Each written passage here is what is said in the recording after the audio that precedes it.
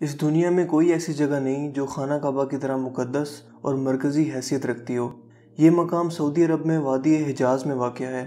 روزانہ ہزاروں افراد 24 گھنٹے خانہ کعبہ کا طواف کرتے ہیں۔ خانہ کعبہ کی مقدس تصاویر لاکھوں گھروں کی زینت ہیں اور کروڑوں مسلمان اس مقام کو اپنا قبلہ تسلیم کرتے ہوئے اس کی جانب رخ کر کے 5 وقت کی نماز ادا کرتے ہیں۔ خانہ کعبہ مکعب یعنی کیوب کی شکل میں تعمیر ہونے کے ساتھ ساتھ تاریخ کے آئینہ میں ایک انتہائی خاص مقام کا حامل بھی ہے۔ یہاں ہم خانہ کعبہ کے متعلق چند ایسے حقائق پیش کریں گے جن سے بہت کم لوگ واقف ہیں۔ نمبر 1، خانہ کعبہ کئی مرتبہ تعمیر ہو چکا ہے۔ دوستو، خانہ کعبہ جس طرح آج ہمیں نظر آتا ہے یہ ویسا نہیں ہے جو حضرت ابراہیم علیہ السلام اور حضرت اسماعیل علیہ السلام کے دور میں تعمیر ہوا تھا۔ وقت کے ساتھ پیش آنے والی قدرتی آفات اور حادثات کی وجہ سے اس کو دوبارہ تعمیر کرنے کی ضرورت پڑتی رہی ہے۔ بے شک ہم سب جانتے ہیں کہ خانہ کعبہ کی دوبارہ تعمیر کا ایک بہت بڑا حصہ نبی کریم صلی اللہ علیہ وآلہ وسلم کی زندگی میں نبوت ملنے سے قبل ممکن ہو چکا تھا۔ یہ وہ وقت تھا جب نبی کریم صلی اللہ علیہ وآلہ وسلم نے ایک بڑی خون ریزی کو اپنی دور اندیشی سے روکا تھا۔ ایک بڑے کپڑے میں حجر اسود کو رکھ کر ہر قبیلے کے سردار سے اٹھوایا تھا۔ اس کے بعد آنے والے وقت میں کئی مرتبہ خانہ کعبہ کی تعمیر ہوتی رہی ہے۔ آخر میں خانہ کعبہ کی تفصیل سے آرائش 1996 میں ہوئی تھی، جس کے نتیجے میں بہت سارے پتھروں کو ہٹا دیا گیا تھا اور بنیاد کو مضبوط کر کے نئی چھت ڈالی گئی تھی۔ یہ اب تک کی آخری بڑی تعمیر ہے اور اب خانہ کعبہ کی عمارت کو پہلے سے کہیں زیادہ محفوظ تصور کیا جاتا ہے۔ نمبر 2، خانہ کعبہ کے 2 دروازے اور ایک کھڑکی ہوا کرتی تھی۔ دوستو، دوبارہ تعمیر کیے جانے سے قبل خانہ کعبہ کا ایک دروازہ اندر داخل ہونے کے لیے اور ایک باہر جانے کے لیے استعمال ہوتا تھا۔ ایک زمانہ تک خانہ کعبہ میں ایک کھڑکی ہوا کرتی تھی۔ خانہ کعبہ کی جو شکل آج موجود ہے اس میں صرف دروازہ موجود ہے، لیکن کھڑکی اب ختم ہو چکی ہے۔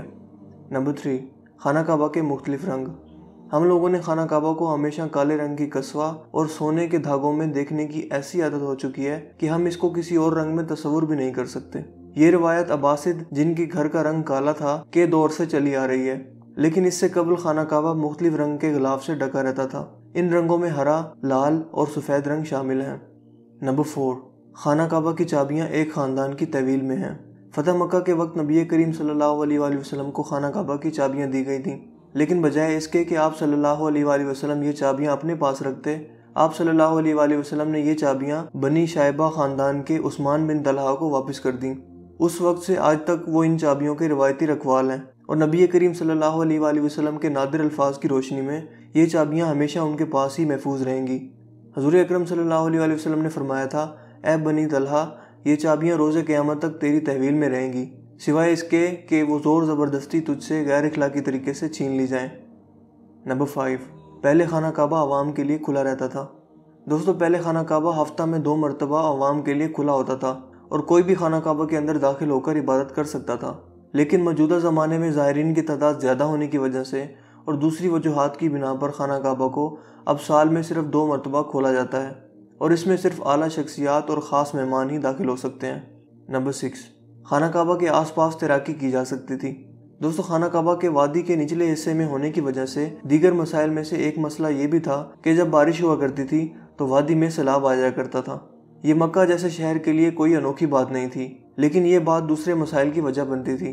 اس وقت یہاں سیلاب کی روک تھام اور نکاسی آب کا نظام موجود نہیں تھا۔ بارش کے آخری دنوں میں خانہ کعبہ پانی میں آدھا ڈوبا رہتا تھا، اور یقیناً یہاں پر آپ کے ذہن میں ایک سوال آتا ہوگا کہ کیا اس وجہ سے طواف کعبہ رک گیا تھا؟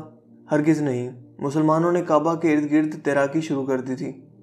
نمبر 7، تزئین و آرائش کروانے والے حکمرانوں کے نام کی تختی۔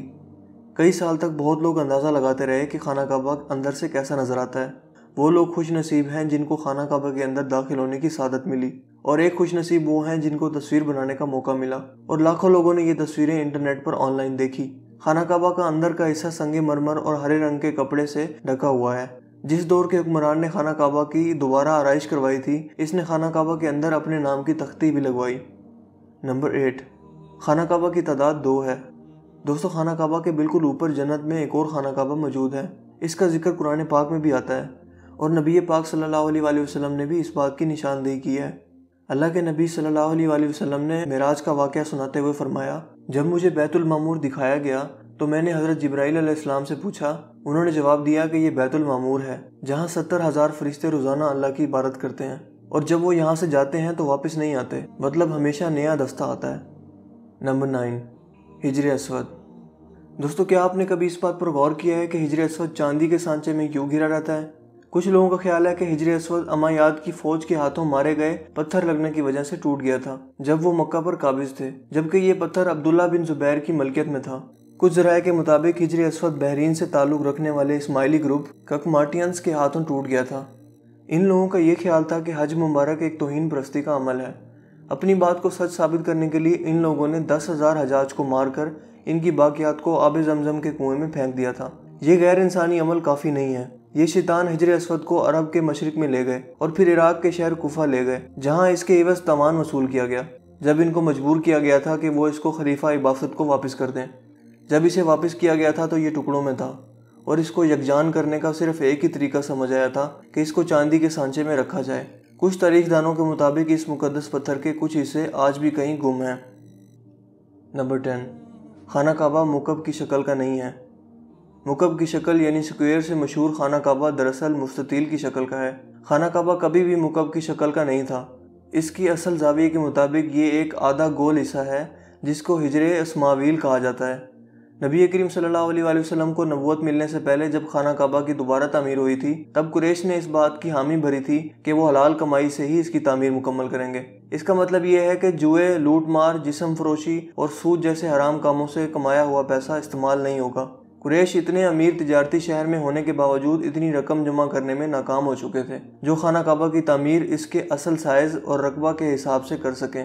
उन्होंने खाना काबा की छोटी इमारत तामीर की और इसकी दीवारें मिट्टी की ईंटों से बनाई, जिसको हिजरे इस्माइल कहा जाता है। हालांकि इसका हज़रत इस्माइल से कोई ताल्लुक नहीं, जो कि खाना काबा के हकीकी कतर की जानिब इशारा करती थी। अपनी ज़िंदगी के आखिरी हिस्सा में हज़रत मोहम्मद सल्लल्लाहु अलैहि वसल्लम ने खाना काबा की दोबारा तामीर का इरादा किया था, मगर ये अजीम फरीज़ा अंजाम देने से पहले ही आप सल्लल्लाहु अलैहि वसल्लम जहां फ़ानी से कूच कर गए। खलीफा अब्दुल्ला बिन जुबैर के दौरे हुकूमत के चंद साल के मुख्तसर वक्फा में खाना काबा अपनी उसी शक्ल में मौजूद था जिसमें नबी पाक सल्लल्लाहु अलैहि वसल्लम ने देखा था। दोस्तों, मुझे उम्मीद है आज की ये वीडियो आपके लिए काफ़ी इंटरेस्टिंग हुई होगी और आपकी इन्फॉर्मेशन में इजाफे का बाइस बनी होगी। अगर वीडियो आपको अच्छा लगा तो इस वीडियो को लाइक कीजिए और शेयर कीजिए। मज़ीद इस तरह की वीडियोस के लिए आप हमारे चैनल को ज़रूर सब्सक्राइब कीजिए। मैं था आपका दोस्त हसीब शफकत और आप देख रहे थे हसी टीवी। मैं मिलूंगा आपसे एक नई इंटरेस्टिंग वीडियो में। तब तक के लिए अपना बहुत सा ख्याल रखिएगा। Thanks for watching. खुदा हाफिज़।